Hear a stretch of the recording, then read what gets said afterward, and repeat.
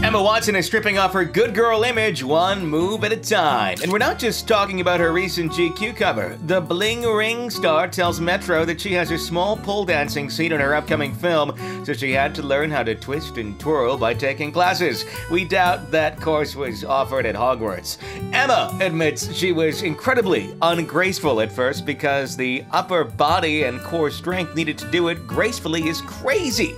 But the real-life Oxford student didn't slouch on her studies and jokes that she'd spent her Friday nights writing about Virginia Woolf, then drive to London to work a stripper pole in classes on Saturday morning. Emma says she takes her hat off to the women that can do it because you have to be incredibly strong. Too bad that's apparently all she's taking off to it.